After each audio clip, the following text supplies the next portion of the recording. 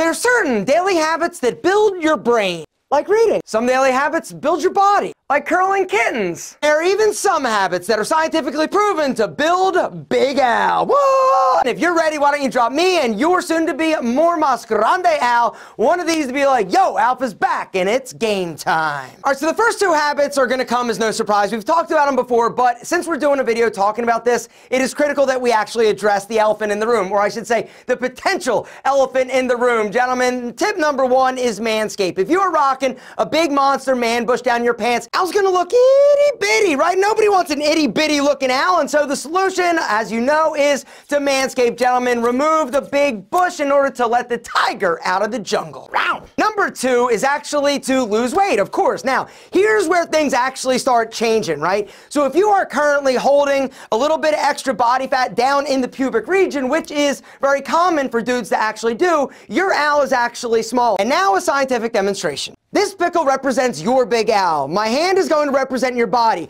Notice what happens as you gain body fat. Big Al gets smaller, all right? But as you lose body fat, look what happens. Big Al gets big, strong, and delicious. It all boils down to body fat reduction. If you want your Big Al to be big, strong, and delicious, you gotta make sure that you don't have a bunch of fat down there around Big Al. A simple solution is to reduce your body fat. How are you gonna do that, gentlemen? This isn't rocket science. You're gonna exercise, you're gonna eat less shit. Speaking of working out, the third daily habit that will actually make it bigger, stronger, harder, more amazing is actually to use it.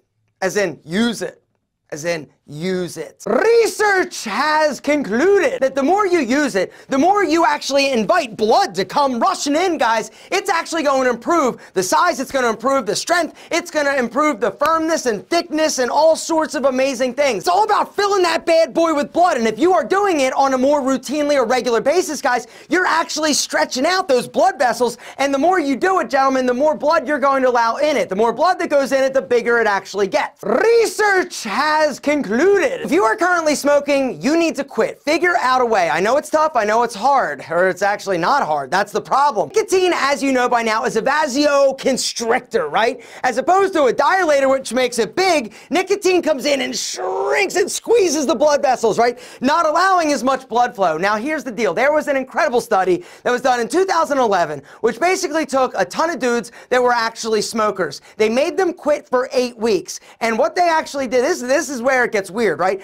They attached a thing to Big Al, right? And made him watch porn. And then they basically measured the hardness and thickness and size and circumference and all sorts of things associated with Big Al. And what they found is that as the weeks progressed, it got bigger, harder, stronger. Research has concluded you are wearing the wrong underwear. Not only is Al going to look smaller, your balls are going to be stinky, sweaty, messy, not to mention your sperm count low.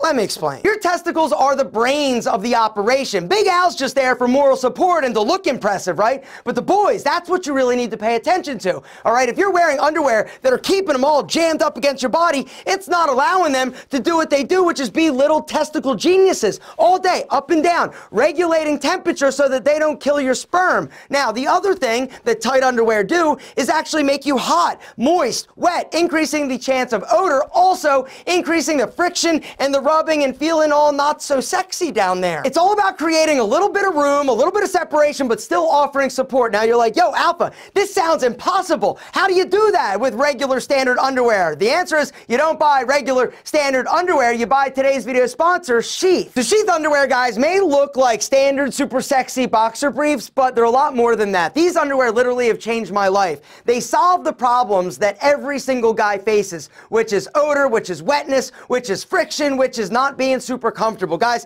it all boils down to this ingenious inside design. All right, gentlemen, so check it out. See that little pouch right there? You're going to place your twins or balls in there, and then that hole, you're actually going to stick Big Al through there. The genius behind this design, guys, it's all about creating separation. When you separate the twins from Big Al, you're not having all of the heat, all of the moisture, all of the friction that happens from just packing everything into your pants. But I'm a dude. I know what you're thinking. You're thinking, yo, Alpha, is that actually comfortable? Is it a little bit weird, gentlemen? It's more comfortable than regular underwear. It's also a lot of fun to put on, and actually it makes you look gigantic. I know that that wasn't like the goal of what Robert was creating, but it's just a nice, super sexy byproduct. When you slip on your sheath, guys, and you're just like, yo, check it out, because you've got this separation, you literally look like, you look 3 times as big as you normally are, all right? So check it out, guys. They've got a lot of different incredible designs, from super sexy, sleek ones to a little bit more fun, outlandish ones. And they also recently dropped some super badass new designs. They've also got some limited edition designs that were actually created for some of the UFC fighters like Cowboy Cerrone. Anyway, guys, I'm going to link to it down below along with that limited time 20% off discount. Guys, there is no better time than right now. Also, Sheath make an incredible Christmas gift. If you get your pops or your weird Uncle Barry a pair of Sheath, they're going to be like, oh, thanks for the underwear. And then he's going to put it on and be like, no, thanks for the underwear. These are amazing. And then he's probably going to get more action from your moms. I'm kidding. Not kidding. But seriously, you look so sexy in Sheath underwear.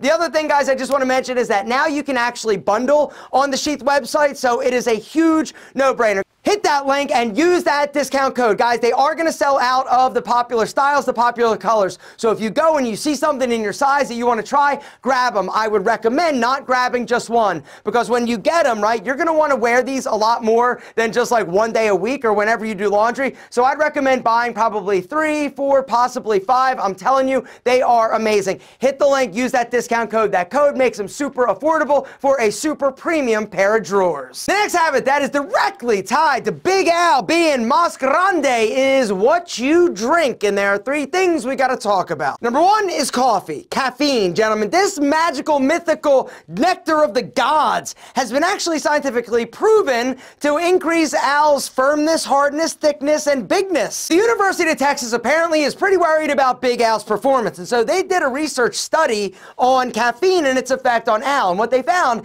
is that dudes that drank like 75 to 150 milligrams of caffeine a day were 39% less likely to suffer from ED. So as you know, caffeine is a stimulant, and what they basically concluded is that the stimulant increases blood flow specifically to Al. The only negative side effect in terms of caffeine and Al is dehydration, which is something that has been shown to actually reduce Al's size, blood flow, and all that good stuff. When you're dehydrated, it starts to slow everything down, including plasma and red blood cells from circulating around in your body. Plasma and red blood cells are one of the key ingredients in Big Al being able to get up, right? Now, there was a researcher, a scientist actually, we'll call him, that did a study, right? And basically what he found is that if you are dehydrated, it increases the floppiness of your wiener. He was a French physiologist who actually did this experiment. And basically what he found is that the more hydrated you are, the more everything is circulating through your body, and the bigger Big Al actually becomes. The next thing we got to talk about in terms of drinking is alcohol, all right? So if you like drink regularly, you may have experienced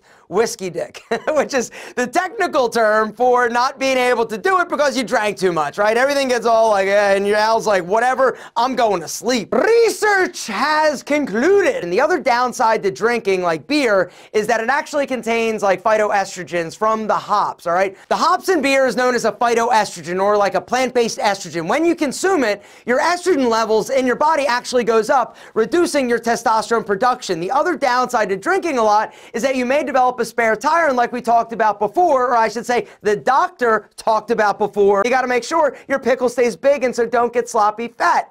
And the last habit we're going to talk about that is directly tied to you not only looking sexy, it's also directly tied to testosterone level, not to mention Big Al's level of being amazingly big, and that is exercise. Gentlemen, we've talked about this like a gazillion times, right? But there was this research study done by Harvard. They did some research, and what they found is that dudes that participated in 20 to 30 minutes of vigorous exercise a day actually had like a 50% reduction in like erectile issues. Once again, it's use it or lose it. If you are using your body to lift and be strong and be active, you can't help but realize that this is going to affect you in a lot of amazing ways, right? But if you're lazy, if you're sitting on your ass, if you're not moving, gentlemen, unfortunately, I got bad news for everybody. You, Al, the boys, like everything. It's just a bad, hot mess of a situation. But something else that the research failed to mention that I will, because I've done my own research, because I am technically kind of a doctor. Research has concluded that going to the gym also not only helps your muscles and testosterone, it helps Big Al get big. And the reason is because of all those spicy senoritas in yoga pants. Still delicious.